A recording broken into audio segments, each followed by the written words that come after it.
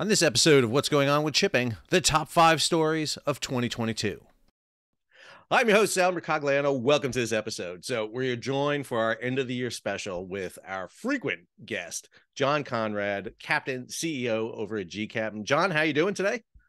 Great to be here, Sal. How are you? I'm doing great, John. Listen, I'm sorry. It's been a very quiet year in shipping. So I don't know if we're going to be able to pull up 5 top stories between the two of us at all. I just don't think anything really exciting has happened at all. Holy cow, John. I went through this list. I was trying to figure out what I wanted to talk about. And I got to say, man, I could have done a top 25, a top 50 based on the number of stories we've seen. And, I just saw the post from gCaptain with the top 10 stories from gCaptain this year.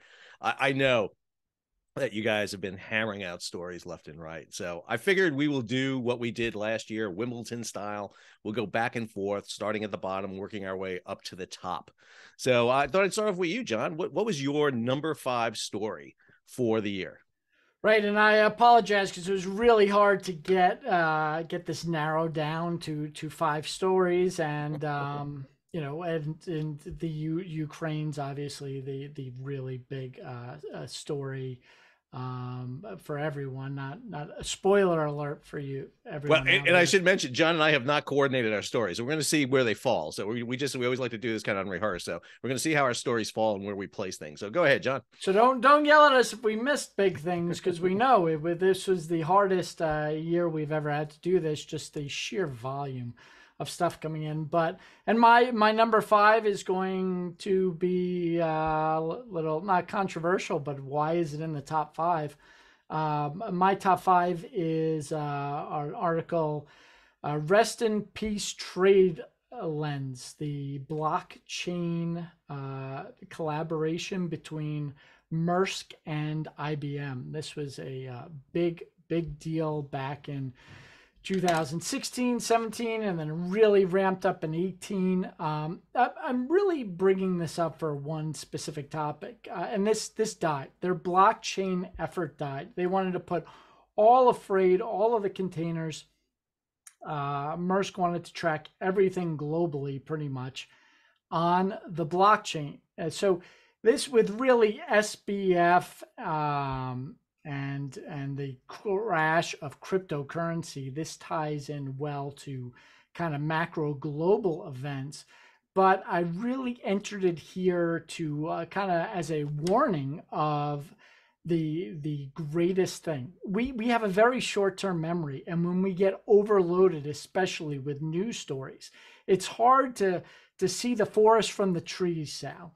And when I was going to conferences in 2018, and I was working up at IBM with Blacksail, a researcher on AI, and we were trying to get funding for some safety systems on the bridge. And all anyone could talk about, though, was blockchain. You went to a conference, and they were all like, this is the big new thing. And there were 20, 30 startups all getting funded for blockchain cryptocurrency thing.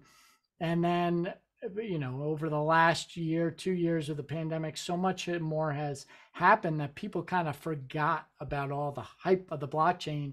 And now Maersk and IBM announced the death of TradeLens, that it was a failed project. And this was a giant project. It's hard to get exactly how much was spent.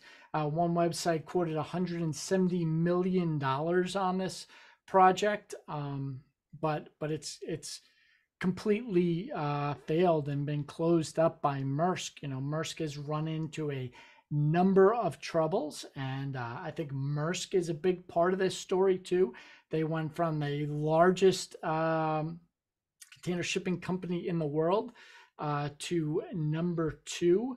And part of this story is really them bringing in these high-powered consultants who really go and chase the newest, greatest thing. McKinsey is their latest, their consultants. They pay millions upon millions of dollars for these consultancy firms that really tend to chase the next best thing. And the New York Times just had a book about McKinsey, when McKinsey comes to town. chasing, looking at everything from the big collapses that were created by McKinsey alumni, especially Enron, to the automobile manufacturing collapses, to transportation collapses. And now we have a Secretary of Transportation, Pete Buttigieg, who's an alumni of McKinsey. And we're now chasing, we've all forgotten about blockchain. And now the big thing is ESG, right? ESG, carbon credits. Let's reduce the carbon footprint.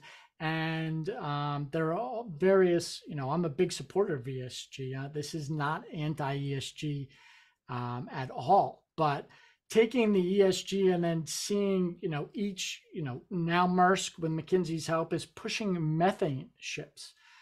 So I still believe in blockchain. I believe in cryptocurrency. I think the big ones like Bitcoin and Ethereum are going to do well, but McKinsey and is their projects going to work? Are Maersk's TradeLens projects going to work? So taking the big thing and then these mega companies and large scale consultants kind of running their own way, I think this should be a warning. This TradeLens should be a warning to the next big thing, which right now is ESG. No, I can remember the impact TradeLens was having and the stories you guys were writing at gCaptain and all the other sites too about it, especially after the cyber attack on Maersk with the NotPetya virus. And I think you're right about this. I think it's a huge story in many ways, and it's really eclipsed because right now Maersk is swimming in profits like all the other container companies are, and they can go ahead and cut this loose without a huge substantial loss. I don't know if they could do this prior to the profits they had without really being a huge problem for them. And again, it goes back to that whole issue of what's the next big thing coming forward and how do you manage and operate in this new environment. And you're right. I think it links right into crypto. It links right into a lot of the issues. And when that story came out the other day, I remember it's like, man, this is huge. And it did not resonate at all with most people because, again, most people's attentions to shipping came with the supply chain crisis, not so much prior to that, and realizing how much supply chain was involved there. So, no, I think it's a good... it really got no views, and that's why I really wanted to highlight it. And again, it's not just the TradeLens, but being very wary of... Not wary, because we need that innovation, right? Yep. We need to push forward. We need companies like Maersk willing to push TradeLens, but the problem with TradeLens, it wasn't fully encompassing the crypto. It had an open and closed blockchain. So some things were private and some things were public. And it was very much a Maersk product, as is methane now with ESG. And you have to be wary of these large pushes by very wealthy. And now, exactly right, with these profits, some of these companies have real money to kind of push their own prerogative in these areas. Well, and they're going to be able to push an agenda, which is going to be interesting to see how it happens. So, all right. Well, that was a great way to start off, John. Thank you so much. I'm going to give you my number 5 story. And my number 5 story goes back to the origins of this channel. I have to talk about an evergreen ship being stuck in the springtime. And that was Everforward coming out of Baltimore. I went back and looked at, year-long stories. And for quite a few month or two there, it was all Everforward we were talking about coming out of Baltimore. And, I don't want to talk so much about Everforward because I don't think that was the story as much. I think it had more to do with issues that you and I have talked about a long time, and that's infrastructure in the United States. And, one of the things that Everforward demonstrated, first off, we just talked about the fact that this was a pilot issue and it was a pilot being distracted and not paying attention and a loss of situational awareness. And it took 9 months to figure this out. And why it took 9 months, that's a whole other issue. But I think the thing it really highlighted for me is the danger we're seeing in U.S. ports and ports around the world for the potential to be shut down and not have the capacity to open themselves back up.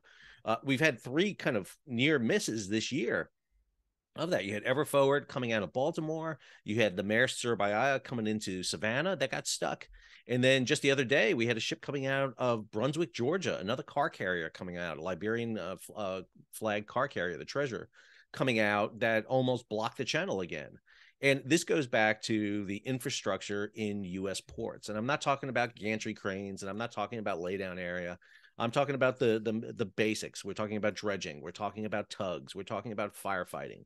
We're talking about all those elements that are necessary as these vessels get much bigger, much larger, as the pace accelerates, as the tempo increases. We are operating ships on almost a full out schedule right now. We saw that during the supply chain. And, that's when accidents start happening. And, you can handle some forms of accidents. We can manage them. However, I think the one thing that EverForward demonstrated is how these large Neo-Panamax vessels are a beast unto themselves. I mean, for the first time ever, you had to offload a container ship grounded. I can't think of a ship that size in 20 years since we've had these massive vessels that we had to do that. We haven't had to take containers off. You had to take 500 containers off. You had to dredge several 100,000 cubic yards of soil to get them off. And fortunately, that ship went clear out of the channel, didn't block the channel, and it went into an area that was basically spoiled from the channel anyway, so it didn't do any real environmental damage. But that should have been a wake-up call for a lot of people around the country of the danger of these ships operating. And we've had, again, these close calls. And unfortunately, what Ever Given showed us 2 years ago, where we started this all, is how precarious the global supply chain is, and how one vessel can basically shut off trade. If that vessel had shut off trade to Baltimore, if Brunswick or Savannah had been cut off, that could have been catastrophic for a long period of time. And again, we see the visibility of these ships today more than ever, thanks to gCaptain, thanks to my channel and everything else we do. We raise the visibility of this, but I think we don't really appreciate how thin margins we're operating under in making these vessels safe. And again, it only takes one accident. And what we saw with EverForward was it was just human error. Somebody on his computer typing an email and missed a channel. And you can't really fix that in some ways, and it always comes down to it's either human or mechanical, and most of the time it's human error. And I think that's something that you and I have talked about a lot, is the danger that this pace we're setting, and it's a topic I know you've talked about a lot with infrastructure in U.S. ports and around the world. Yeah, it's an excellent point, Sal. And you have just, I didn't dive deep into that one incident because you and Mike Schuler were just doing such excellent coverage that, I've obviously read your stuff, but did not research it deeply myself. But I think that infrastructure thing is critical. We've gone down, some of these ships are, a lot of these mega container ships are larger than an aircraft carrier, which has 5,000 people. A lot of these mega ships will have under 25 people, some under 20 people. And how do they do that? They really rely on the shoreside infrastructure. They bring in mechanics, they bring in things. Well, that's great for loading and unloading, but you also need that emergency response, and they rely on the ports and local thing. I think an interesting thing here is to look at, other incidents that were complete failure. You were really leading the charge on Bonham Richard, the huge Navy ship that caught fire and was scrapped in San Diego, the lack of fireboats there. But I also want to bring in the positive side and the near misses. And I can't believe it was actually at the end of, it's over a year now, into 2021, but the Zim Kingston. I mean, the Canadians really did an excellent job. The Canadian Coast Guard had the assets. They had these multi-purpose vessels with fire monitors. They got there very quickly. There were some mistakes made. There was an argument between the Canadian Coast Guard and the captain. Coast Guard wanted to get the captain off. Captain says, I'm saving the ship. But the captain stayed, and he had that support. He had multi-purpose vessels with cranes to move containers and the firefighting equipment. It was there, and disaster averted, right? It works when you have that stuff. Yeah, I think again, that's an excellent point, where you have the positives, and then, go back again, a complete negative earlier in 2021, the Express Pearl, which was lost off of Sri Lanka. And you can see that. And again, I think those are the wake up calls that we need to be talking about in ports around the United States, because of the high volume, the high capacity we're doing. Chances are more likely for accidents to happen, especially as we're increasing the flow of goods around the world. And we're seeing that. All right, John, that was a good number 5 from us. So let's go ahead and jump into story number 4. So what's your story number 4? My top number 4 is just the prolific shipyard troubles. I mean, one of our top stories was GE's Shipyard unpaid supercarrier bills. That GE isn't getting paid for supercarrier work. Then there was the CNO Chief of Naval Operations talk about the rust, saying that the rust is unacceptable on all these Navy ships. Well, we don't have the work yards. So it's not just new build yards that are building our carriers in the U.S., but it is also these repair yards in the U.S. We don't have enough of them. They're not working to full efficiency. And then it's just not a U.S. problem. You have the giant bailouts of Korean shipyards by Korea. And then, one of our biggest stories of the year was the bankrupt cruise line Genting, this Hong Kong-based cruise line. And in the bankruptcy of this cruise line, the cruise line had actually bought a shipyard in Germany. And they were in the middle of building a ship. Now the Disney Cruise Line is going to take over that ship and finish it out. And it looks like they are going to convert that shipyard in Germany into building Navy ships and submarines with all of this problems. But you have this as China's shipyards just dominate the new build sector, and now the repair sector. We have Matson and Pasha sending U.S. flag ships to be repaired in China. It's a huge national security, but it's also a just global problem as China dominates. But then, on the other side of this, everyone thinks it's impossible. Oh, and with the shipyard, you have one of the U.S.'s largest, the Halter sale. There's enormous shipyard selling for pennies on the dollar. With the icebreaker, they're building the icebreaker. They have billions and billions in contracts, but just sold for a few $1 million. So you think, what can we do with China absolutely collapsing? Even U.S. shipyards that have these multi-billion-dollar things, they're struggling. The market capitalization of our largest, most important shipyard, Huntington Ingalls in the U.S., is 1/4 the price Elon Musk paid for Twitter. Even the successful ones have low value, but there is some, silver lining. You have Alabama shipyards. It was one of our top 20 stories being taken over by a young CEO. He's actually a classmate of my wife's at SUNY Maritime College, and really taking this shipyard that was in big trouble and about to collapse and reworking things to just focus on some repair work and really protecting those jobs and starting to turn a profit there, but facing significant headwinds. And the Navy's not helping. The Navy says our yards do not have the capacity. We hear it over and over from the Navy. And I've talked to all these shipyards, Sal, and there's plenty of capacity here in the U.S. and loads more capacity with our allies in Korea and Germany.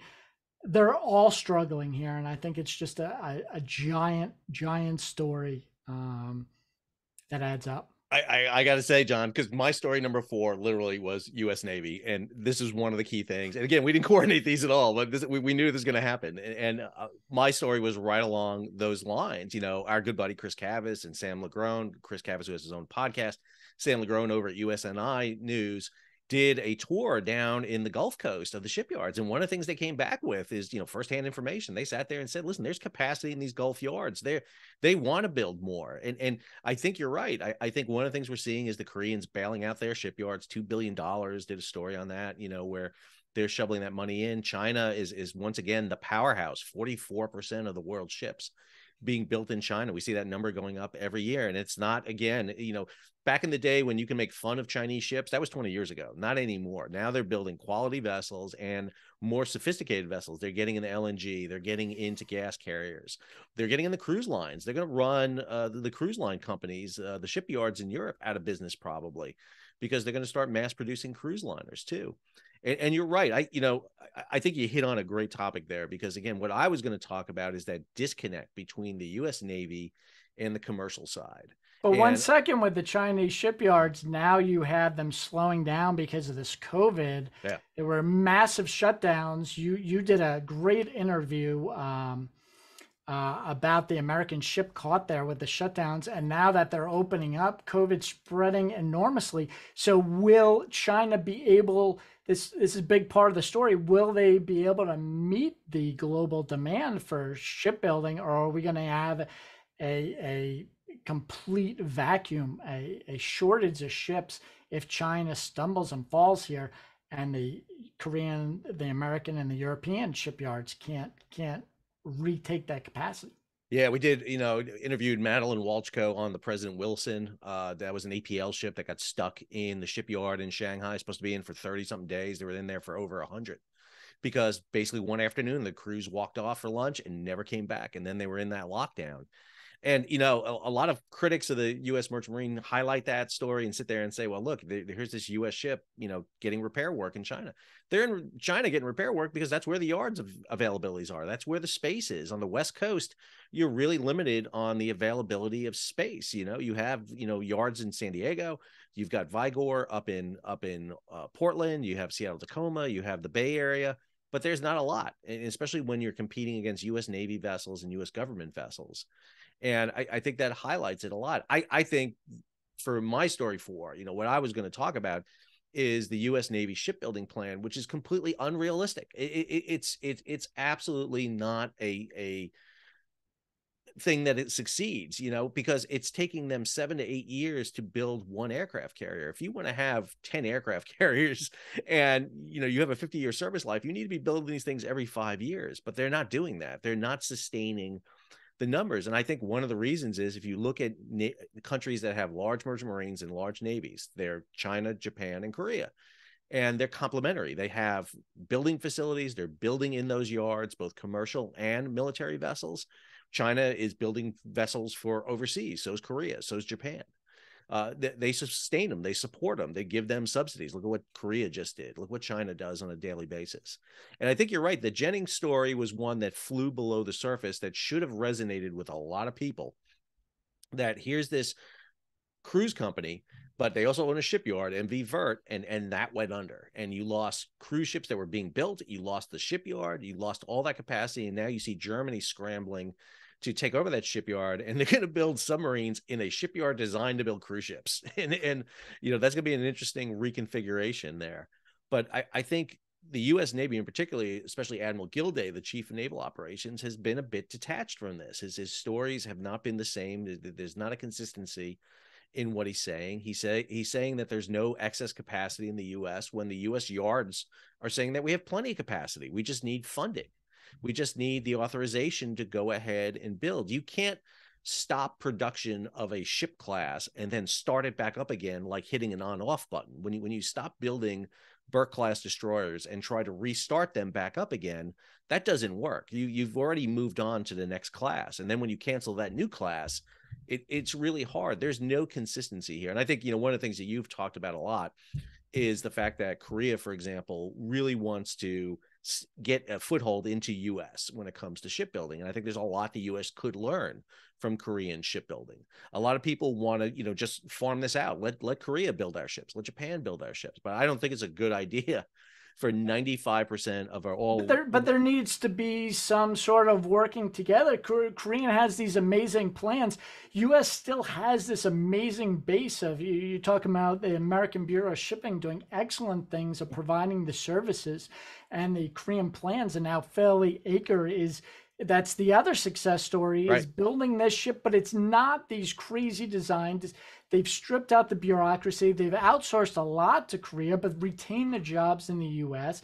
I have major problems with some aspects of that, but the Navy should be looking at this, and there's no lack of capacity. there's no problem building. Everyone says the shipyards are in cities. Yes, they are. But you see with Korea, you just need a dry dock and a scissor lift crane, and you can add capacity rather quickly. But there's also no shortage of talent. And the one number I keep getting back to with the Navy is there are over 80,000 employees of NAVSEA. And I've met a lot of these. These are some of the most talented, the most capable, the most well-educated builders and engineers and designers in the world. But the fact is they are working on bureaucracy, Sal. They're filling out forms. They're jumping through hoops.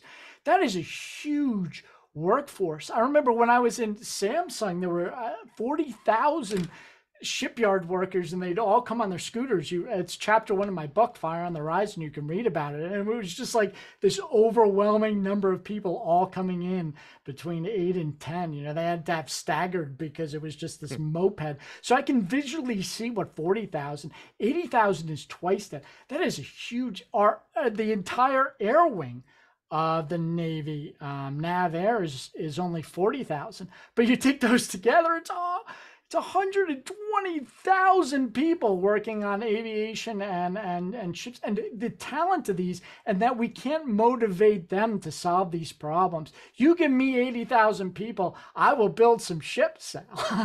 No, but the Navy can't do it with that huge number of talented people.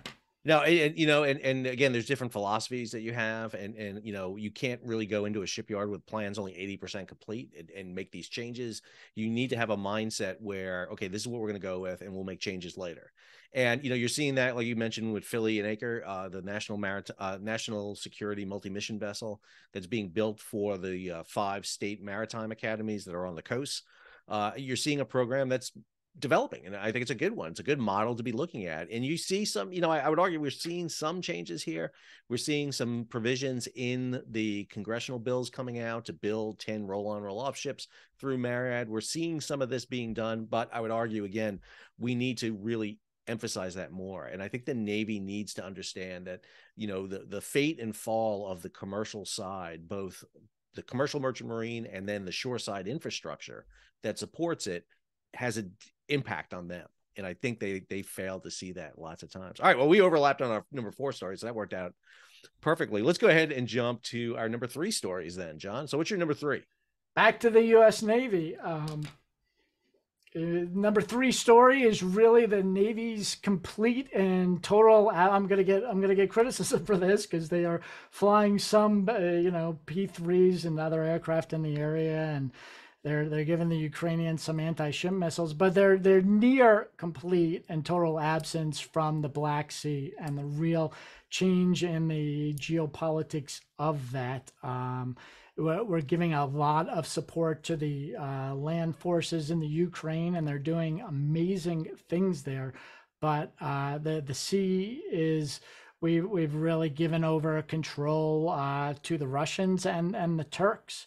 And the Black Sea is not entering the news. It's not entering the conversation. It's not talked about by the White House. The Maritime Administration, which has to give security alerts for the entire world, has updated the Black Sea security alert. Like, just I can count on my right hand how many times they did since the beginning of this war. It's just being. The naval aspect of this war is being completely and utterly ignored, other than a few high profile, like the sinking of the Moskva. But we had very little to do with that other than providing some weapons. But this is really the first time that the U.S. Navy has really back down from a conflict. And I know there are problems, and they say, well, sending a destroyer in there would be sitting ducks, but there's a lot that could be done with mine layer vessels, lend a lease to NATO, the Romanians there, working with Turkey, and they've kind of pushed that off to the IMO, and we got the UN grain deal out of that. But Turkey's really taking control of that. But everyone's looked at the Nord Stream, but they're under the Black Sea is LNG, or they're not liquefied, I don't believe, but gas pipelines gas, yeah. called Turk Stream that are just as important as the Nord Stream. And, this is providing low-cost gas to Turkey, which Turkey very much wants and very much needs. And no one's talking about the economic, the alignment of Turkey and the Black Sea and the Bosphorus Straits, and the critical aspect this has on trade. Right after the Ever Given, Vladimir Putin announced they were spending billions of dollars on their inland waterway system. And, all of that inland waterway, all of those barge traffic and grain traffic and oil traffic, they all have to go past Mariupol. Mariupol is, shelling this. So the Navy's it's not only backed out of the Black Sea, but it's also backing out of, the entrances, the choke points to Russia's enormous the Caspian Sea and riverine system, and then the Danube, and also our NATO allies in the Western Black Sea. Yeah, our good buddy Charlie Brown on Twitter will always post the fact that the previous NDAA required the Navy to come up with a choke point report, and they have yet to do that. And I think, you and I have both been very critical of the Navy regarding this issue of freedom of the seas. And we've gotten a little, just a scotch of angry comments from naval officers about it. I don't know about a scotch. I think we got a ton of them, but myself. But anyway, I got to say, I agree with you entirely on this one too. My problem is kind of the dichotomy here is the Navy will sit there and push destroyers through the Taiwan Straits and stick it in China's face all the time. They have no problem being right in their face with China all the time. Yet here you have armed aggression, and it's not like we're not playing. And before the here. Invasion, they did that with Russia. We had a lot of close calls in the Black Sea. I mean, that was a yearly news article for gCaptain there. And I know everyone's screaming right now, Montreux Convention, Turkey, and all this stuff. And should it be the U.S. Navy? Then NATO. I mean, you have mines loose in the Black Sea. I mean, you literally have NATO doing a mine sweeping exercise about 100 miles from there in the Aegean Sea. It's like, all right, get the Turks to allow a passage of NATO minesweepers into the area and put them in.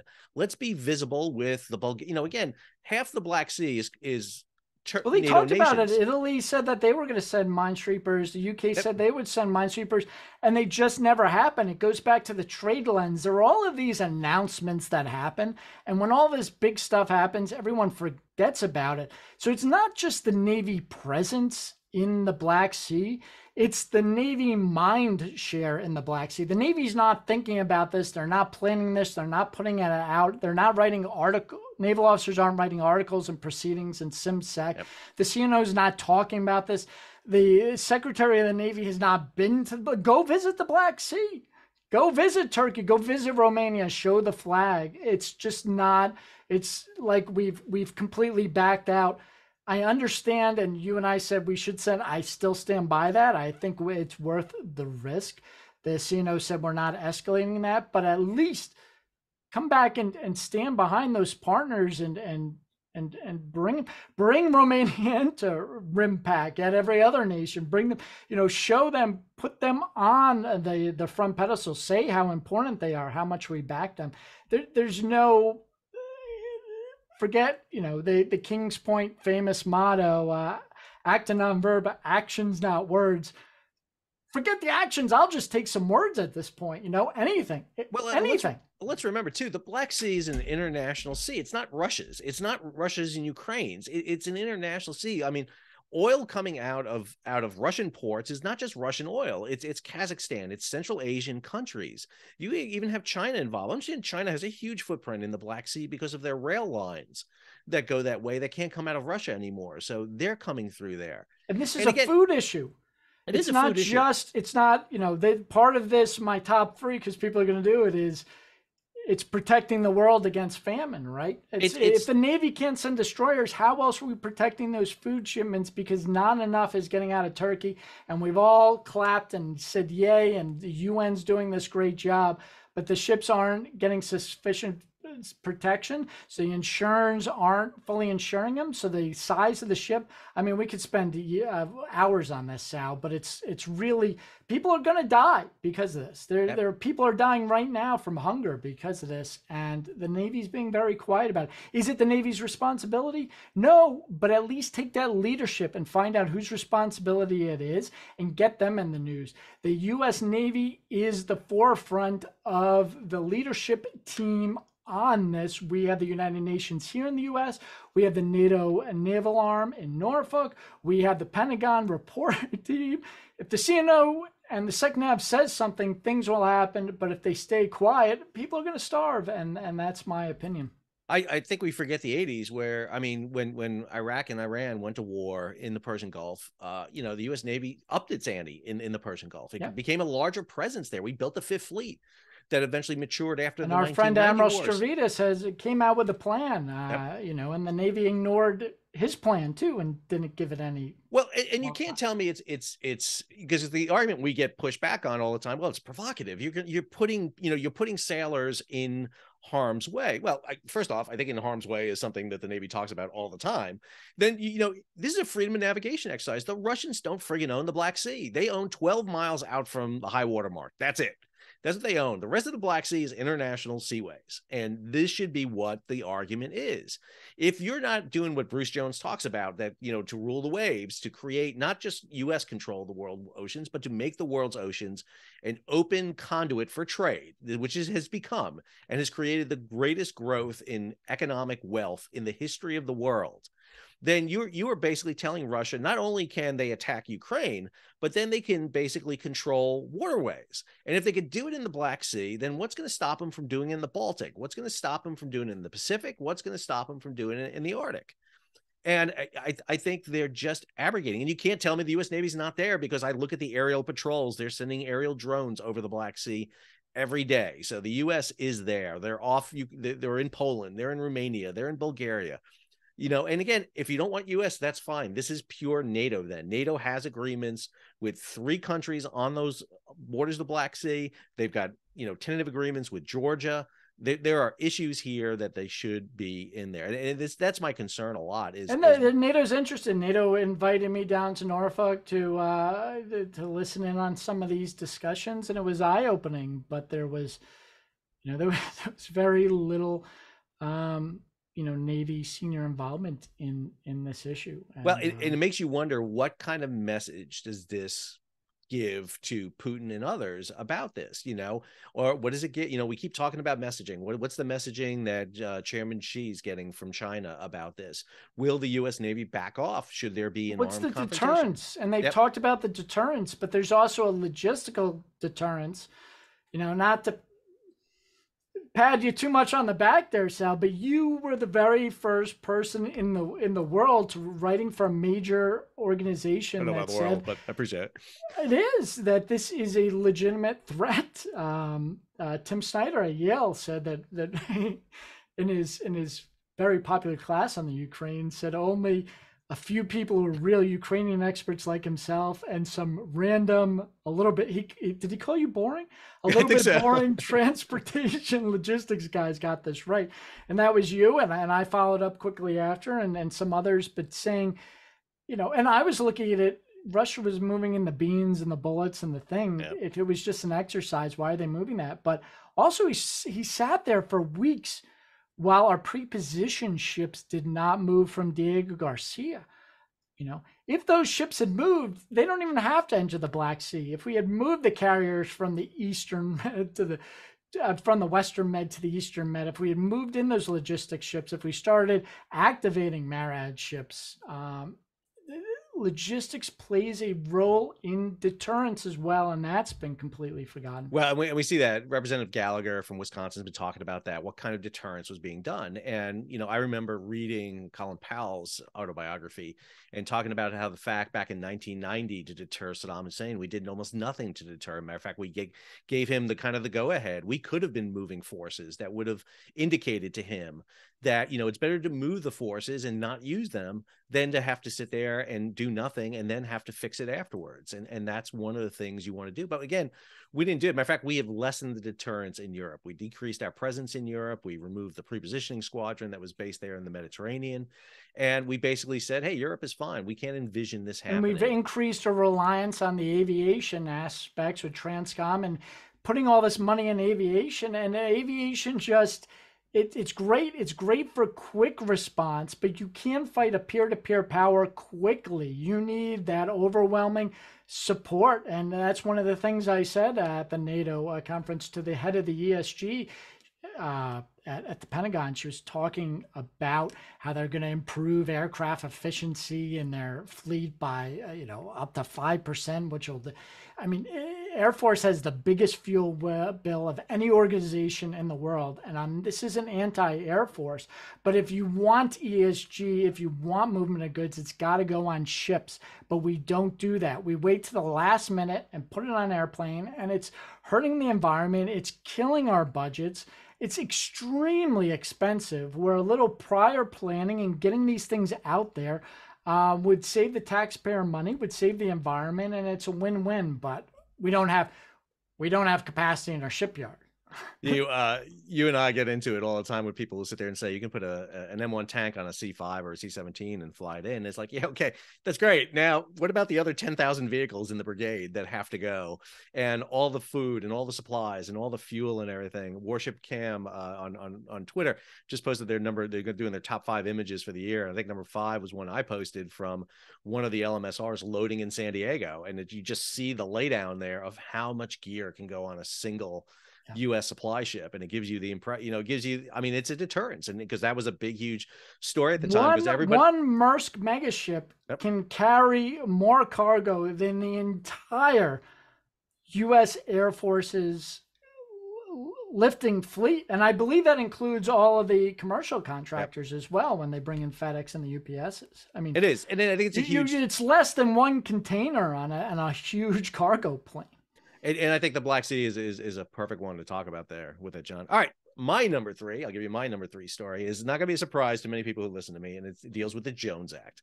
So the amount of press and stories that have been out there this past year regarding the Jones Act, everything from waivers down in Puerto Rico because of the hurricane with diesel and LNG, to the yearly call for a waiver for the Jones Act to bring natural gas up into New England to provide there. And again, I think one of the things that I'm seeing right now is again, this kind of concentrated calls for repeal and waivers are much more consistent than I've seen in the past. And they're really coming at a huge volume right now, including trying to undermine the national security element of the Jones Act. Now, everybody knows, who has ever watched me, that I'll talk about the Jones Act in a second. And it's something that John does not like to talk about. And this is the one time I can make John quiet, is talking about the Jones Act, because he hates talking about the third rail of the maritime industry in the United States, at least. But I think there's time for a sincere and actual discussion about reforming this. There really needs to be this level. I think, we got reform of ocean shipping through the Ocean Shipping Reform Act, and there's a lot of debate about what that does and what it doesn't do. But I think we need to have the discussion. We were talking about the ship being built in Philly, the National Security multi-mission vessel. There's a lot of issues with that vessel because a lot of the components were coming from overseas, from Korea, but that's the way ships are built today. Shipyards are they're basically assembly points. You bring all the material in and you build them together like Lego blocks. And I think we need to be having that discussion. Is the steel being built in the United States? Because there's steel provisions. What percentage of steel has to go into a U.S. build vessels? What percentage of the machinery and the components? We need to have an actual rational discussion about it. And this is where I fault leadership at the Maritime Administration. I'm not picking on Admiral Phillips. She just came in. But I'm talking about historically over the years. We need to empower a maritime administrator who can make decisions. There have been past maritime administrators you and I have liked. There's been past maritime administrators you and I hated. And I think one of the problems has been that bureaucracy. You talked about the bureaucracy of NavAir. I'll talk about the bureaucracy of MARAD. There's a lot of bureaucracy in MARAD. It's really hard to get things done in the Maritime Administration. We need to be more flexible, more efficient. You're seeing that now with the construction of 5 vessels for the state maritime academies.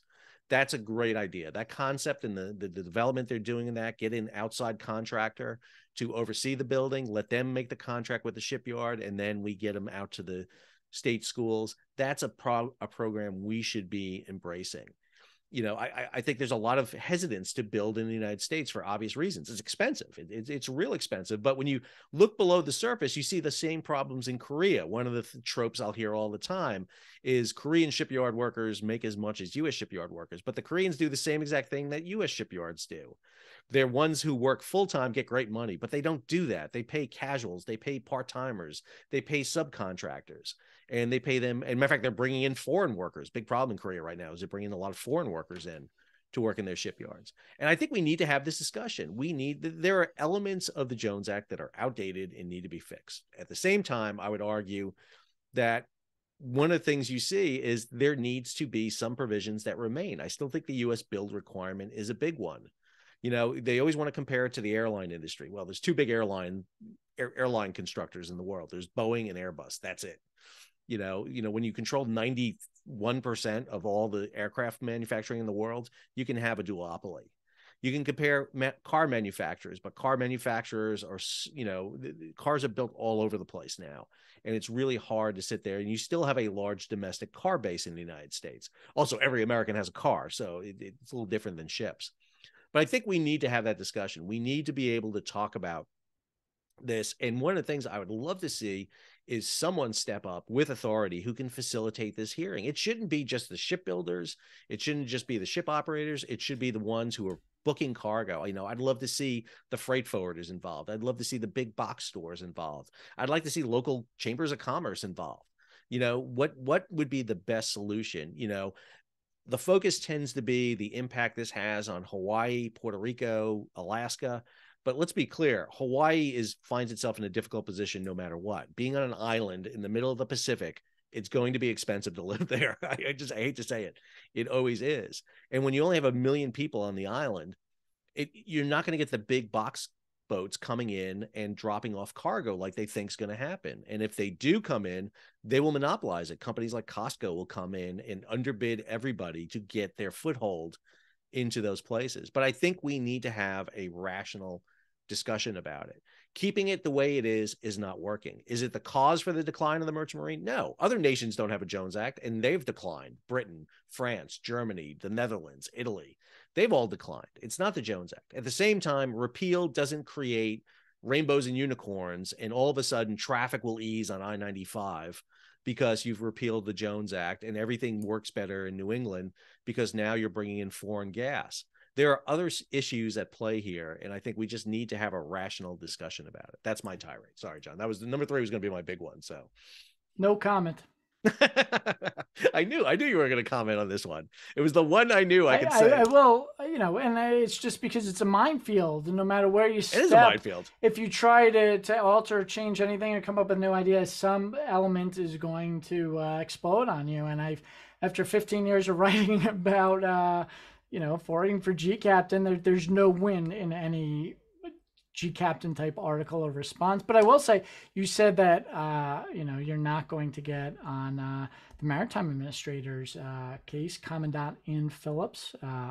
She's not only our administrator, she is Commandant of the U.S. Maritime Service. You know, she had problems in her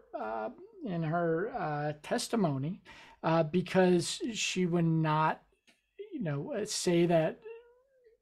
give a response to Senator Ted Cruz about the LNG terminal build policy. She would not give what he believed to be a clear response, and you can go on YouTube and view that. But now we have an energy crisis. We have an energy crisis, a European energy crisis, a global energy crisis. We have a food crisis. We have a port and logistics supply chain crisis. We have a finance crisis. All of these tie back to ships. And no one, you know, the Federal Reserve is trying to ramp up rates because they're like, well, no matter, we've ramped up rates already and inflation keeps happening. Well, if you can't move goods, it's expensive. And if you can't repair ship and build ship in China, and you can't build it anywhere else, where's this relief going to come from? You know, Ann Phillips said her her guiding star, she said repeatedly, is safety. And we've talked about that the Coast Guard's in charge of safety and OSHA terminals and stuff. It's not necessarily the MARAD's job, but what has she said to support? She's given a very scripted, very prepared statements to Congress. I believe twice she's been in front of Congress. Yeah. I don't see her on TV. I don't see her on this YouTube channel. She's certainly not reaching out to gCaptain and submitting editorials. You go to MARAD's page, there's nothing written by her. I mean, I get a lot of reports that she's inside the proverbial smoke-filled rooms of the maritime industry, talking to the same players through the K&L Gates and the other law firms that are around. She's talking to the lobbyists, but I would love to give her the benefit of a doubt, but without anything going out there and saying anything publicly that we can print, I don't know how to defend her, to say anything good. And this was the issue. gCaptain ran into a lot of trouble because when Trump came in and started coming up with all of these new policies, and Admiral Busby came up with all the new policies, some of the policies had holes, and I was critical in editorials and others were editorial. And the Republicans said, well, you weren't critical of Obama's maritime policies. You didn't write anything about Obama's. Well, if nothing happens, there's nothing to write about. Absolutely zero got done in the Obama administration at MARAD. And, it feels like we're back to that. We had Busby going out. It didn't start like that. We were very critical of Busby initial on. I wrote an article. He picked up the phone, called me, invited me down to Washington. I said, you have to be out there in front of the mariners. You have to get on the YouTube channels. You have to comment publicly. And then great things were done to getting funding for the National Security Maritime Vessel. And he didn't meet all the things he wanted to do. But you can't do it alone. MARAD's got to bring in the mariners and the shipyards and the publishers and the media. You got to bring them in and bring them to your side, because building a ship is difficult. Changing laws is difficult. And how do you do that if you're, I think I call her what's the maritime ghost, the Flying Dutchman. MARAD's like the Flying Dutchman. You never see him or hear from him until something goes really wrong. And there's a rumor they were involved. I can't write anything about her. No, I think you're right. And I've been critical. And again, I'm sure Admiral Phillips is very capable in what she does, in her skills. You don't have to be an admiral. I have nothing bad to say about her. I just had nothing good to say because there's nothing to say because where's her? Where is she? Listen, there are a couple of things that MARAD does, and again, that they should be doing. I mean, obviously, you talked about the LNG facilities. That's a year-long process. It's been over a year. How long does it take to approve this? You just had a story about Germany fast-pacing these LNG facilities. Crisis. Yeah. And she had a major issue with Ted Cruz, who will come out and say, either I was right and we're doubling down, or I was wrong.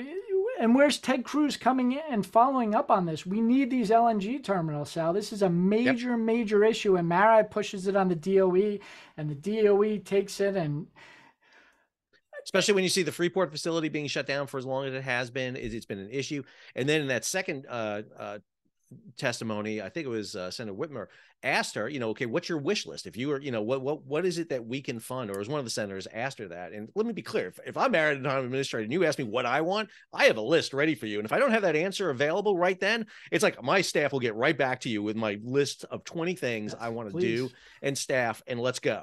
And that's the kind of stuff you need to be doing. Again, the mission, as the FMC did, the Congress last year asked the FMC the same thing, and the FMC commissioner came out and said, this is a list of things we need. They got the funding, and now they're on the biggest expansion in 50 years. Oh, and they're asking for more too. It's like, listen, we were a little, we should have asked for what they're asking for and what they're doing and everything else, but they're asking. MARAD is not asking. And this NAVC, the Navy doesn't realize the importance of MARAD into this. Everyone blames the Navy for the shipyard crisis. It's not the Navy's job to subsidize and support shipyards. They're the customer. It's a conflict of interest. That's the Navy. But the CNO and the SecNav, for some reason, takes all of the blame and pushes none on MARAD. And, I want MARAD to do better. And I pray they're doing good work. But I can't defend them. And let's be clear, you and I know a lot of people. It's the Flying Dutchman. A lot of we know a lot of people in Merit. I worked with a lot of people. You know them, and they're great people. They really are. But it's the system. It's the construct in the system that's the problem. They're completely underfunded and underpaid. But then when Congress asks, "What do you want?" That's the solution. You need that funding. You need more people. Well, and they haven't published any data on Shipyard since like 2006. They haven't published. They haven't done an annual report. I talked to the head of the data. They haven't done an annual report since 2013. It's been pushed into another department. He's got like 9 guys for doing not only data but a million other things, and there just isn't time. You need people. You need a full time. There should be, if NAVC has 80,000 people, there should be 80 people working on shipyard data at Merit.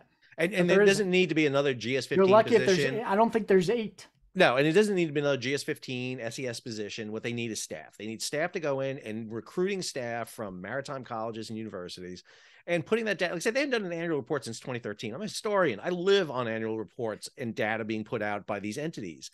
And when you don't have anything put out in almost a decade from the United States Maritime administration, that's a problem. It's hard, when your mission, and I pull their mission right from their website all the time. And they haven't done I forget what it's called, but the shipyard, where they actually go to the shipyards, that's been even longer. Yeah.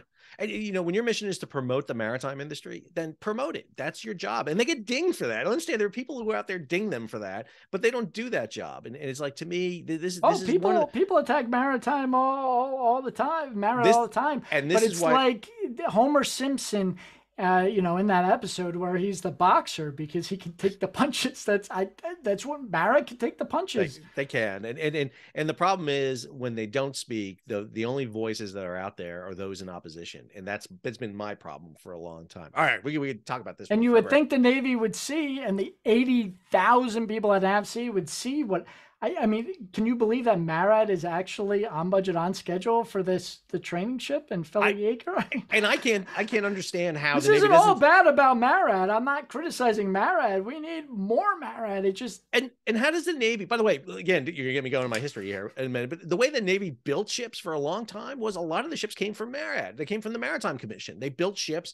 When you needed an auxiliary vessel, when you needed something, you went to Marad. You went to the Maritime Commission. You had them build it for you because listen. We're going to focus on warships. We're not going to build these things. Why they don't do that now, I have no idea. Why these national security multi-mission vessels are not being converted, or the whole form being used for a new hospital ship, which don't get me going on hospital ships, is another thing, because maybe then we could put a platform on that could, I don't know, get patients up into the vessel without dropping them in the water. I don't know. Maybe these are things that we should be looking at. And again, they're not. And it just, okay, we're going to go to story number 2, because I even got you talking about this, which I was amazed at. So I'm just shocked by that. All right, John, your story number 2. We're getting in the story number 2 is, we had a American pilot refused to support a Russian ship. And that was, I think, our top 5 or number 6 article of the entire year for gCaptain last year. An American pilot said for a major American port, I'm not boarding any Russian ships. I'm not going to take a Russian, and there was just an outpouring of support. There's been an outpouring of support for the seizure of the super yachts and for the Russian sanctions on the oil. It's very hard to find someone who's against these policies. The shutdown, I mean, it's one of Biden's most popular things, coming down and saying that we're really going to clamp down on the economics. People were very wary when that came out, including myself. Is this going to work? But he really, screwed into it. But again, the focus hasn't been on the maritime sector. It kind of has to be, because the oil is transported, and especially after Nord Stream, which, by the way, was attacked in the water. It's a maritime story. This stuff has to come on ships, so it kind of is. But then you have Greece at every single turn. The Greek ship owners are fighting this tooth and nail and putting the wrench in the gears with these sanction plans. And then you have Turkey with the introduction of Sweden and Finland and some of these transportation issues. And, so sanctions, and they're really making it more complicated. If if you supported Putin and you support the war and everything else, we're taking your yacht where your ship doesn't come in. That's how it started. And now it's like, well, if you go into these areas and if you sell for above this price and if you self-insure, then you can come into these ports and that ports. This complexity is allowing Russia to sell its oil and sell other products. And, there's this huge public support for simple solutions like one pilot standing up and saying, I'm not taking Russian ships. But then the government bogs it down with these complex sanction programs that are now, thousands upon thousands of lawyers are working on, and compliance teams and shipping companies are putting in millions of dollars, and it's going to take time to see if they even work. Maybe that's what has to happen. I don't know. I'm not judging either way. I'm just saying this is the number 2 story of the year. I think the self-sanction story is a great one, because I would expand it even more. I know the story you had with the pilots was great, because I thought that was really Americans standing up at that moment there, and really everyone realized all of a sudden the essential nature of pilots. If you don't have the pilots, you're not bringing ships in. But when the container line started sanctioning Russia, I mean, you saw the power. I mean, there was power beyond state control that really influence things. We saw it with Maersk and Hapag, and a lot of the big shipping companies all of a sudden sit there and say, hey, we're shutting down our operations in Russia. We're going to phase them out.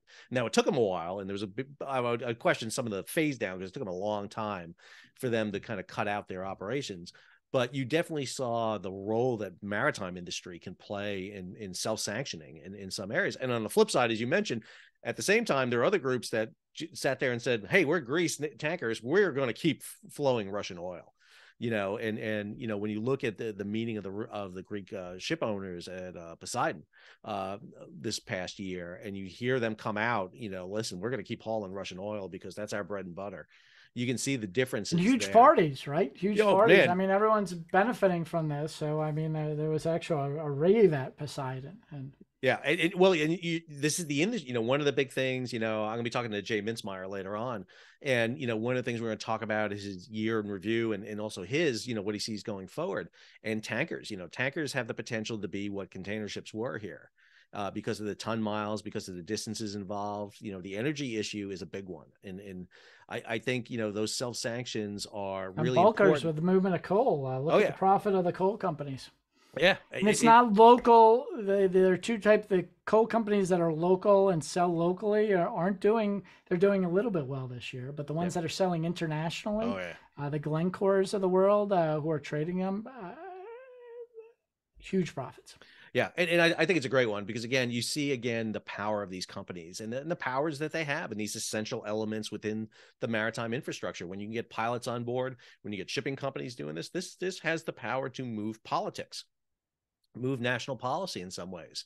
And I think it's really important to highlight that. And I think the pilot story was a great one for that. All right, my number 2 story goes to the Port of LA and the supply chain crisis. And to me, the Port of LA, and I don't mean to bash on the Port of LA. I never do. Let me be clear. The Port of LA did magnificent work during the entire supply chain crisis. The longshoremen, stevedores, the crews there, the train, the drayage. We kept the supply chain moving, and they did a fantastic job in keeping everything moving. I think, again, the unheralded role should go to the supply chain people that never took the days off. They didn't work from home. They could not, virtually do this stuff. They had to be there. And some died as a result because being exposed to COVID. And I think that was a huge element. My criticism with LA has to do with the fact that we focused so much attention on LA that it became really the focal point of the supply chain crisis. And I think it highlighted, again, a lot of the issues that we had as a nation. The fact that ports are locally controlled. They're not, federal. They're not, they're not under a federal policy, really. And the fact that LA sat there and really did not heed the lessons that they should have done. I did a video way back when on a report done by the FMC in 2015 that highlighted all the problems that LA and every other American port had during the supply chain crisis that we were not ready for. And they came to fruition. Whereas ports like Long Beach, right next door, basically took some initiative. They improved their railway system. They built the LBCT terminal, much more automated system. And LA did. The TradePack facility became much more automated, much better. But at the same time, it didn't. And, you know, we had that issue with LA where LA was the backlog. It was the huge backlog off the ports.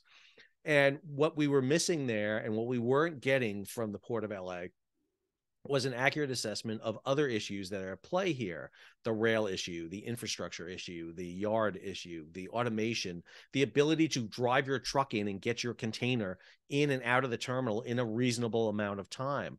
And what we're seeing now is ports like Houston, Savannah, and New York, New Jersey are being efficient. They, you know, New York, New Jersey is a hamstrung port. It is hemmed in by Newark. I mean, there's no room for growth. You can't grow New York, New Jersey terminal anymore. Yet they are now the largest port in the United States. They're moving efficiently. They came up with... We just bring in a fleet of American flag dredgers and we can create land, right? That's what Singapore is doing. And that's the other issue too, is where is that, and I'll go back to the Maritime Administration, where is that port infrastructure plan that should be developed? I mean, that's the issue. You've seen, you know, what worked in LA is you've seen this in mass media attention and the focus on it. And you had Gene Soroka, and you had Mario at Long Beach, and you had Marty Walsh, the labor secretary, and you had Pete Buttigieg, the transportation secretary, and they all came in and they focused on this, and the New York Times wrote articles and CNN focused it, and General Lyons became the supply chain czar, and had the direct ear of Washington. But then these other parts fall apart. Why? Because it's not either of those people's jobs to do this. If only we had a department equivalent to the FAA takes care of planes and airports. Only if we had an FAA that was in charge of ports. Oh, wait a second. That's Maritime Administration. Right. In all of those interviews for over a year, for months, how many times did you see the Flying Dutchman on the TV there? Yeah, I didn't see anybody from Maritime. Did they even show up? I mean, so if you try to legislature something through the Department of Labor or through try to shove it through in the White House, or you try the Department of even Transportation, which houses MARAD, they don't have the legislative ability to do this. You can't have the New York train or subway system messing with the airports. Okay. But yet that's what we're trying to do in the Maritime Administration. Everyone's trying to all hands on deck to fix this problem, but none of them have the legal authority to do so. MARAD does, but no one wants to talk to MARAD. Right. Because they keep failing, but they keep failing because they're underfunded. And then Congress asks, what do you want? But in the congressional testimony, with MARAD, did they even bring up the LA?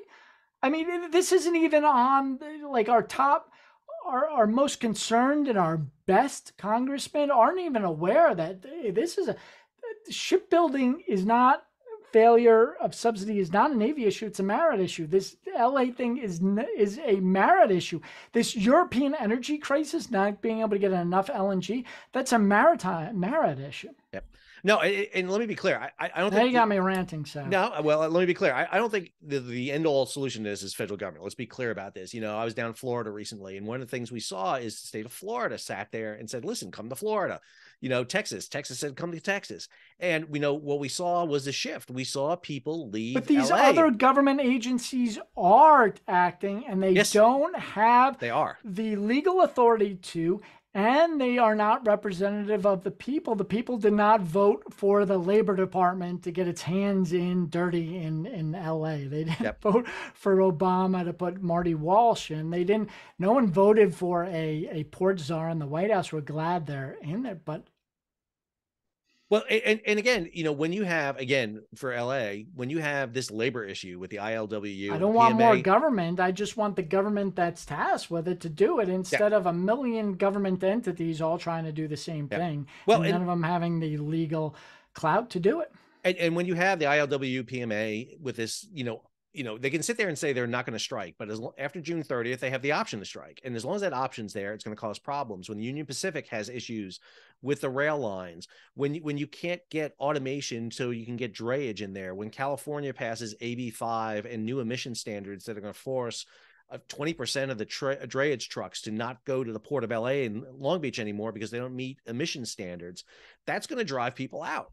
And what it does is it pushes it to the East Coast and the Gulf Coast. And that's exactly what we're seeing. And you see ports in Texas, in Florida, in Savannah, in Charleston, in Norfolk, in Boston, in New York, New Jersey. Our friend Beth Rooney, I mean, look what she's doing in New York, New Jersey.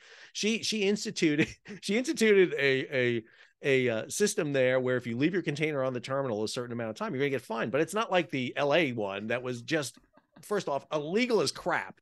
There's no way they were going to do that, but it was actually made sense. And what they're doing is, hey, it's longer to New York, New Jersey. It's going to cost me more to get to New York, New Jersey from East Asia, but I'd rather pay a little bit extra. That's what's most frustrating is the solutions are here. You want to know how to do repair work? Go to Alabama Shipyard. You want to know how to build new ships? Go to Philly Acre, talk to Maritime. You want to know how to solve the container crisis? Go talk to Beth Ann Rooney at New York BA. But there's no federal entity bringing all this together. And Beth's wonderful. I think she's doing amazing work in New York, but she's got her hands full there. She can't go to Savannah and help them out, in Florida and come up with a plan, and Seattle, Tacoma. That's Marad's job, is to take the best in the country and share that with the other organizations. I was just down in Florida at an event where I gave a talk, and it was sponsored by the Secretary of Commerce or Deputy Secretary of Commerce down there for Florida. And I gave a talk on the supply chain crisis, but then they had a panel, and on that panel was the captain of or the head of the Pilots Association for Jacksonville.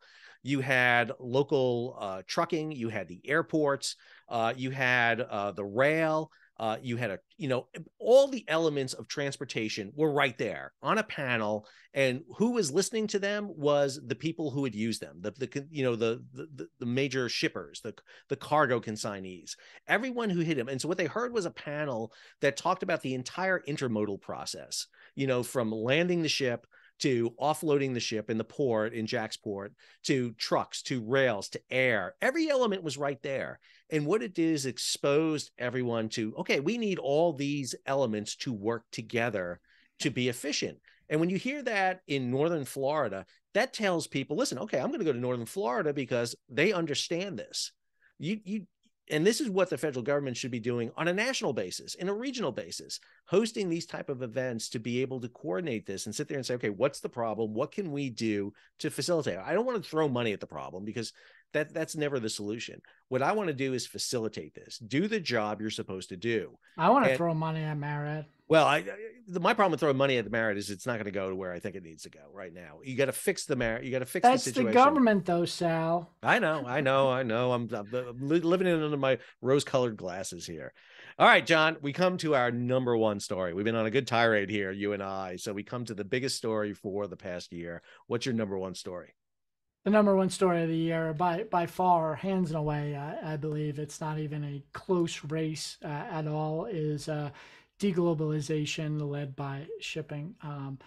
We had Peter Zeihan, who I've reviewed his book, The End of the World is Just the Beginning.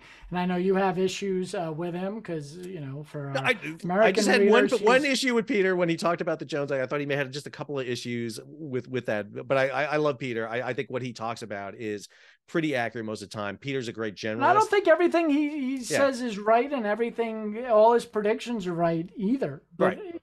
And he tends to make these outlandish predictions. And the number one story of the year is not Peter Zeihan. It's deglobalization that he really outlined 6 or 8 years ago with his first book. But his broad premise is that the number one thing that has lifted more people out of poverty than any other invention in the history of humanity is the shipping container. And the shipping container requires global security, global security at the seas. And you look back after World War II, the Bretton Woods Agreement, and that the Navy says we are going to defend the seas and bringing the global community in together. There are other elements of it, opening up our markets, the using the dollar, and there's a lot involved here. But vast amounts of movement of goods via ships is environmentally sound. It is economically sound. It pulls people out of poverty. It prevents hunger. It prevents freezing in the winter when a peer invades Ukraine and you got to move energy. Our quality of life is dependent on this, and it's quickly falling apart. First with Russia, and now with China's absolute crazy COVID policies of complete lockdown, followed by now they're just opening up and letting people get sick in there. There are going to be millions dead, but people don't realize the corner of this is ships. And in order for ships to operate, and I talk about it with I was at the ASBA conference in American Society of Port Agents, and I was talking about Zian's book, and there was some pushback from some of the Europeans saying, America has kind of given up their crown in the maritime domain, and you're not as important as you once were. And yes, and yes, and yes, and yes. And there are reasons, and the reasons that Zian, its thick book goes into this, about how we pushed this agreement and no one wanted to accept it at first. We could only push this agreement on the two countries who were forced to, Germany and Japan. And then the other European countries looked at the huge economic success of Germany and Japan, followed by Korea, and said, we want in too. But they all had their, we made agreements with them. And one of our agreements was with the UK. The UK said, you can't be the policemen and the truck drivers of the world, so let us control the maritime and let the European and give up some of your US flag, and you can continue to have the strongest Navy in the platform. So, going back to the Jones Act, is the destruction of the U.S. maritime, is it being protected by the Jones Act, or is the Jones Act hurting it? I don't know that, but has it been dismantled, the U.S. merchant marine dismantled by negligence?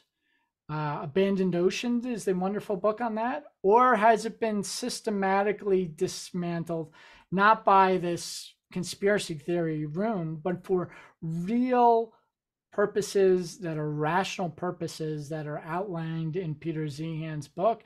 And now, as that system, which has been good, Zihan's a huge proponent of globalization. He's a huge, ginormous proponent of short sea shipping and the things that the Jones Act wants to protect, and moving freight off of airline and off of trucks onto the waterway system.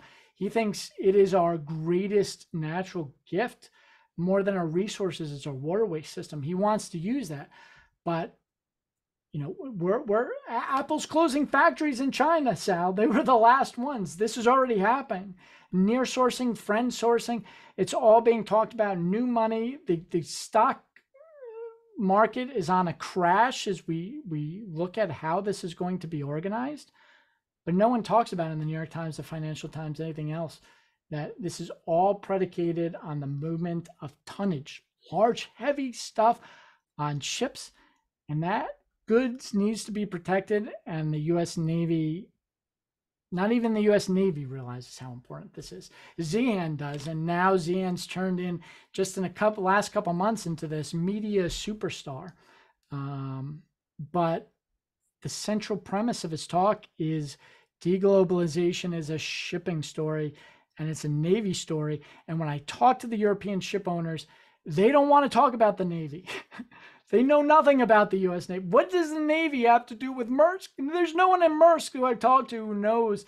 And Maersk is not visiting Marin. It's Soren, get off your butt, get on a plane in Copenhagen, fly to Marad and meet with Ann Phillips, Soren's Admiral retired Ann now anyway. Phillips, and the CNO, right? Soren's retired now. He's kicking back. Retired. He's kicking back on a beach somewhere. So he's not even Right. going to do that. No, I think your story is a perfect choice. If we don't fix this, and all these other problems are going to get bigger, is China can't build more ships and we don't have the capacity, and the ships have to move around hot spots because of security. It's going to suck the little capacity we have, and people are going to starve and go hungry, and things we need. Maybe Ann Phillips was right. Maybe safety is the North Star, the safety of merchant ships, but we don't have the ships ourselves. So it has to be the other ships. Yep. No, listen, my number one builds right on your story. So I'm going to tap into that and we can talk about it. Is, I talked about Russia, Ukraine, and I talked about the breakdown of the world order. Because I would argue that, post Cold War, the collapse of the Soviet Union ushered in this period where, it was Francis Fukuyama talking about the end of history. It was the classic kind of deglobal, end of confrontation. The U.S. is a hyperpower. And this is Bruce Jones talking about in To Rule the Waves, this idea of pure globalization. And you just mentioned Fukuyama because he retweeted a bunch of your tweets early in the Ukrainian war. I saw that. Don't think I didn't miss that. But you had the Yale professor Tim Snyder and the Stanford heavyweight Francis. I got issues with both of them. Let's be clear. I got issues with both of them. But I think the issue you have here is, let's be clear, Russia-Ukraine is not the biggest war we've had since the end of the Cold War. I mean, Africans have been killing each other. We've had Asian wars where we've had a lot more people going. But this is the first time we're seeing fighting in Europe on this scale, except for Yugoslavia and the breakup. And this has the potential to endanger the concept of these open seas and this post-Cold War environment we're living in. And, the danger is things like China with the Belt and Road Initiative is much more not capitalistic. It's not communistic. It's mercantilistic. It's trying to control your resources, try to control your trade, try to ensure that you have markets for imports and exports. And, this is the thing that post World War II and post Cold War, we've been pushing the whole time. This is what Zian talks about. But Sal, if your only tool is a hammer, there's that old proverb. Oh, yeah. Every problem's going to look like a nail. Our only tool, our only successful manufacturing base, you said it, is Boeing. Yeah. We do aviation really well, but the Raytheon has 140 billion market cap. Yeah. Boeing's like an 80 billion market cap. Weapons where well. HII is less than 10 billion. Yeah. Like, we do aviation really well, but the problem is we're trying to solve this problem with aviation and space. So Elon Musk and SpaceX is going to fix this, but we need ships and we can't build them, right? No, we need ships, we need freight, we need cargo. I mean, this is the element that we tend to forget. And our hammer is aircraft and spacecraft, but we're trying to solve this globalization and looking at the maritime issues, the nail with the hammer. Go back to what you were talking about. The effort to, the danger this has is we're seeing it in the energy sector. You just talk about the energy sector for a second. If you start sanctioning Russia, you're talking about LNG, you're talking about crude oil, you're talking about natural gas, you're talking about diesel. You can't move them on planes. Right. And it has the potential to disrupt energy across the globe. And we're seeing that. We knew this was going to happen. The minute you start talking about these sanctions, this was going to have the issue. You're going to start hauling oil longer distances. You're going to launder that oil in second countries to turn it into diesel so you can sell it. It means more ton miles. That means the dwindling pool of tankers out there that nobody's building right now is going to be a big problem. It's one of the reasons why we think the tanker industry is going to see this big uptick come this way. Same thing with the bulk trade when we talked about the grain shortages coming out of Ukraine and Russia, and coal coming out. All of this across the board. All of this copper and heavy metals for this electrification of the highways that Buttigieg is focusing on instead of using what we already have, which is the waterways, right? And then let's add IMO in there and their attempt with ESG to get ships to go 50% cleaner by 2050. But even then, we're going to 2023 with these new CII and EXI standards that you get Soren over at Maersk talking about the fact that I'm going to need 5 to 15% more capacity in Maersk to handle this because I got to slow ships down. This what we're seeing here is a restructuring of the world order. And I look at for things like the U.S. Navy. How is the U.S. Navy looking at the economic sanctions on the G7 price cap, for example? Remember the G7? We've instituted a price cap. Does anyone in the Navy even know about this or understand this? And, if Russian vessels are out there. They keep yelling at HII to build more ships, but they don't understand the cost of capital with a market capitalization. Nope. That is 1/4 the price of Twitter. And I know these are hard words to think, and it took me a year to figure this out and research this. I'm not a math expert, but these are basic financial concepts that no one in the I was just at the Marine Money Conference in New Orleans, and before that I was at Marine Money Week in New York, and there wasn't a single naval officer in any. How are you to build a ship if you don't understand the basic financial mechanisms to do so, and the basic finances of the movement of goods and these, summit treaties? And you want to talk about how, why is it Japan, Navy, Korea, and China? But the Navy says we have a new great plane that can shoot a missile, and our latest aircraft carrier can do however many sorties a minute. And there are people who say it's the end of the aircraft carrier. I don't believe that. I think lean into your strengths, but not not exclusively. But I think, again, what we talked about is Japan, Korea, and China. The reason they're the leading shipbuilders is not because they have a technology that eclipses ours. They're using technology we use to build ships.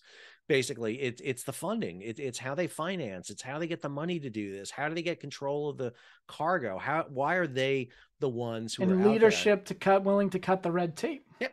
And when things go bad, which they will in the shipping industry, a government willing to step in to provide that net, which is needed at times to shore up an industry.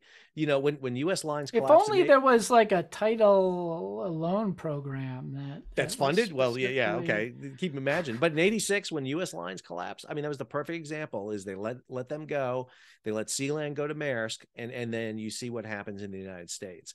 And that was cognizant. Everyone had their eyes wide open at that. There were no blinders on, and nobody was talking about it. But I think going back to what you said for your number one story and mine, this deglobalization, this issue about the fact that we're seeing the world's oceans once again become competitive is a big problem, because that continually jump in global trade, which we saw forever. I mean, good God, we go from 1980. All of the biggest stories of the year from Forbes, the energy crisis, that's a movement of energy, that's a shipping thing. The financial crisis, raising the rates. They're raising the rates because prices won't go down. Prices won't go down because there's no supply. There's no supply because the ports are clogged and there aren't enough ships. The food crisis, global crisis, that's a shipping. It's the food's there sitting on the dock in Ukraine. It can't get out. Taiwan, that's an invasion of Taiwan. That's a naval matter. It's an island. All right. You got the five and the port congestion. You got the five biggest stories of 2022 globally, not the gCaptain and Sal top five, the Forbes and New York Times top five. They're all shipping issues. Yep. And going forward, let's talk about what are looking forward for 2023. Well, very first, last year you said that the organization that you are most worried about of the year, you said, or the biggest thing you're worried about in the next year. We weren't that early in predicting Ukraine. You said MARAD, I said IMO. Yep. I think I won that, but I think you did. I think you're right. But what is your biggest worry? What a single organization is the one you're watching out for in 2023? Well, I think what I'm watching out for is not so much an organization or an entity. It is the role that shipping plays in the public awareness going forward. I mean, we had 2 years here where shipping was in the forefront. Probably best visibility you've seen with shipping is during the supply chain crisis. And you and I both know it tends to be disasters that bring shipping in the forefront. And how do you contextualize them into something positive? I think right now the issue, as you mentioned, is how do you keep shipping in the forefront? How do you keep people's attention focused on the centrality of shipping to the global economy and to people's livelihood at home? Because again, as much as we talked about onshoring industries, but we had the attention and nothing was done to fund MARAD. What we've been asking for, that the world finally wakes up to the importance of shipping, that happened a year ago, and MARAD's budget did not increase. But So I think you and I will both take notice of the fact that, is that going to help?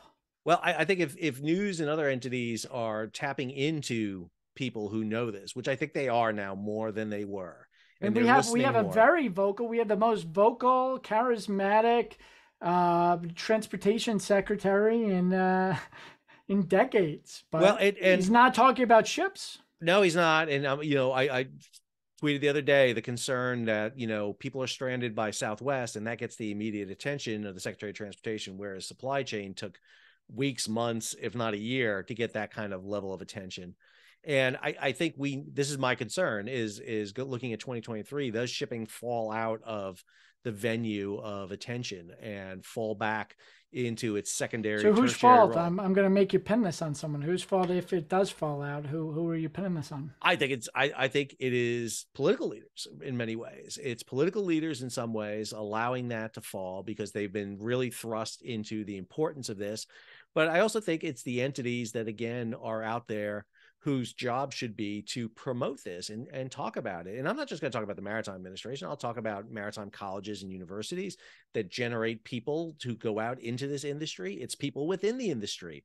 I'll focus. You and I both had this talk a long time ago, and I've talked to people in every major maritime news outlet, and they share the same thing to me, is that the shipping companies hate to talk. Whenever given happened, everybody clammed up.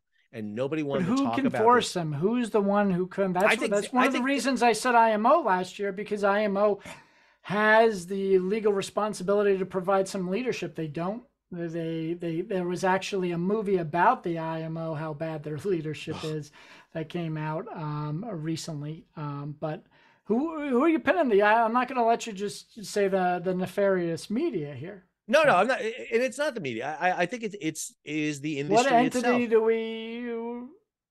I think it is the maritime industry as a whole. I think in the United States, again, but it's completely dismantled. I mean, the container guys don't talk to the tanker guys. Tanker guys don't go to Navy conferences. Navy guys don't go to cruise ship conferences. That is the problem. That is the ultimate problem. They have to do a better job of getting out there. Again, I can point to specific companies where I've tried to get information from and talk to them. They won't talk to you, and they won't say anything for fear of saying one word that's going to be used against them in some way.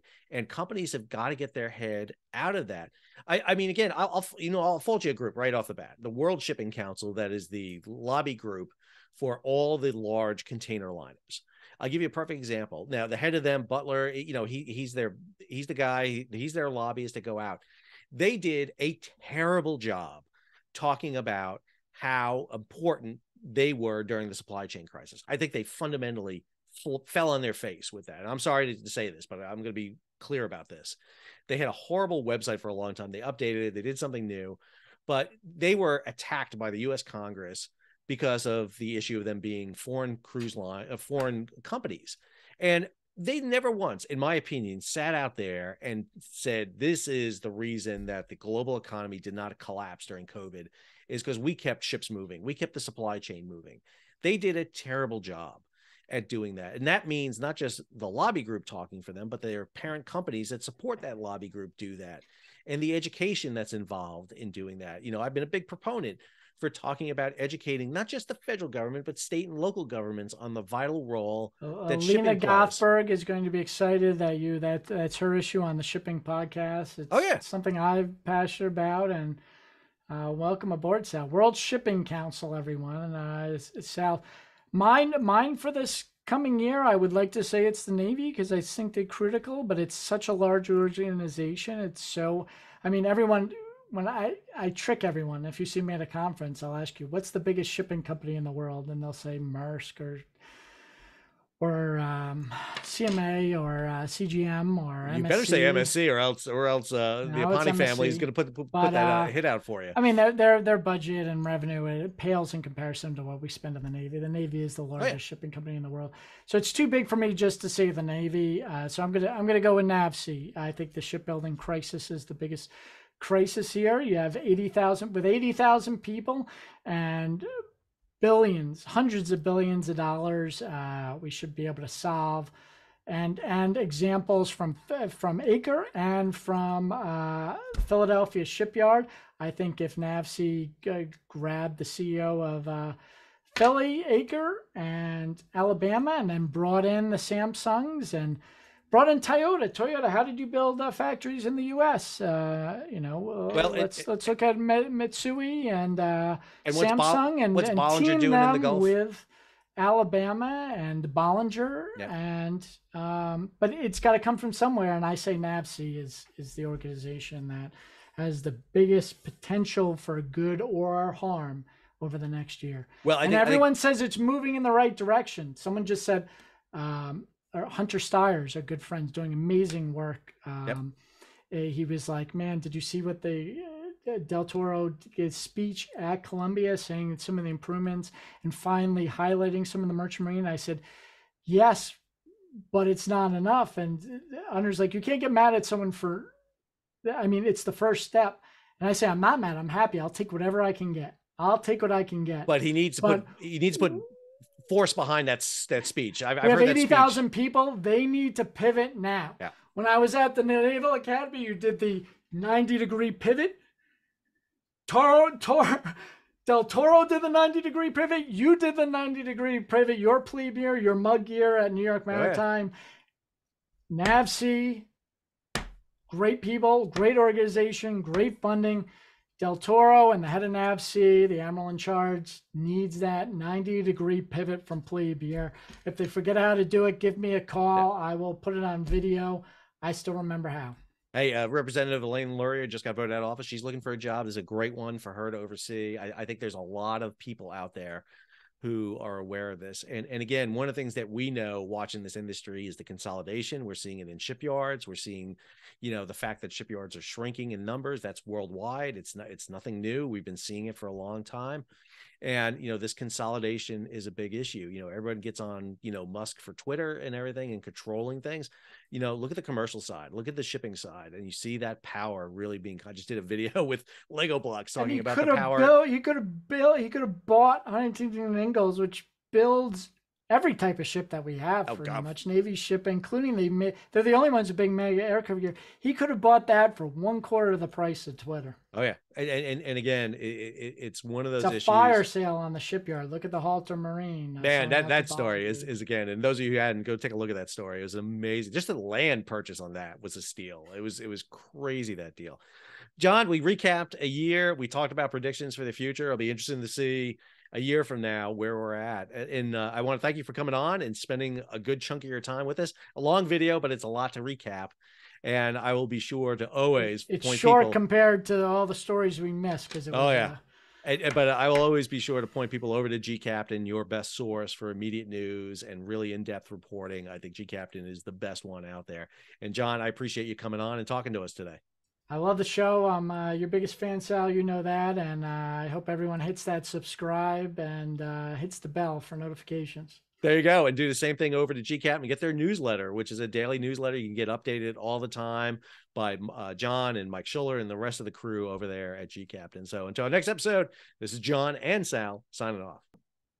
John, that was great. I appreciate you doing it. I know we went a little long, but that's fine. This is a good episode. So we covered a lot of stuff. You were going to get me to talk about someone. You want me to point a finger at somebody there. You pointed at Marad last year. I want to see. I did point at Marad last year. I was pretty vocal at Marad last year, but I think again, I think that my concern. But this year you gave her a pass. I didn't give her a pass. I was pretty hard on Marad, but I do think the big issue is that the maritime subject falls off the headlines, and I think that's a big issue. That's good. World Shipping Council. I think that's good, and I think there are groups that should be out there doing that to promote this, and I think they're again, the World Shipping Council is a good example. Here's a lobby. I could have done AMP, but I know the people at AMP. I don't want to get them pissed with me. They sometimes ask me to do things for them, but I think you. No, I wish they paid me. No one pays me. You know that. You don't pay me. Nobody pays me. So it's just YouTube. YouTube people pay me. That's about it. So anyway, that was great, John. I appreciate it. I'm going to edit this together, probably pop it out on New Year's Eve. So I'll try to get it out there. Sounds great. For our recap, and I will send it. I look forward to say hi to Jay for me. Jay. Vincemeyer. Oh yeah, I'm sorry. I'm sorry. I didn't know a couple of J's. Tell him John was right on his show too. I was telling you. Remember, I was telling him like this. Yeah, Ukraine, this is going to be good for tankers, and he's like, "Well, I think so." I got to go back. I got to go back and watch that video because we did that at the beginning of last year. So I'm interested in what we said. So I got to go back and look at that. So I looked at ours and I was like, okay, those are good stories. We were pretty good. We were pretty good on our predictions and everything. I thought you were going to come back with the IMO again. He's all right for an Air Force guy. Yeah, it's not bad. All right, man. I got to run. I appreciate it. And like I said, I'll send you the link as soon as I get it up and running. All right. Thanks, Sam. Bye. All right, John. Talk to you later.